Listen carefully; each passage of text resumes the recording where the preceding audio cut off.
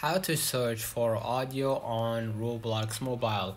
Go ahead to your Roblox website, and now what I'm gonna do next, I'm gonna just go ahead and click on the create right here, and it's gonna direct me to the Roblox studio. Now what I'm gonna do next, I'm gonna just click the three bars at the top left, and from here I'm gonna just click the creator hub.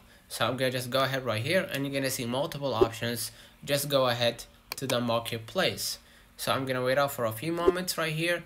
Now as you can see, this is the browse models, and if you want to search for audio, you gotta just click the three bars again at the top left, and you gotta just search for an audio. So I'm gonna just click on the audio, and from here you gotta just go ahead and find the multiple audios and sound effects right here inside the Roblox and made for Roblox. Let's say I want to find an ID for, let's have an example, this one, okay, the rain effect. So I'm gonna just click on it, click more info, and if I want to find the ID, just go ahead and click the link right here at the below, and you're gonna see creator.roblox.com/marketplace/asset, and you're gonna see the random number. Just copy the random number and apply it to your game. Okay, let me know in the comments if this video helped you.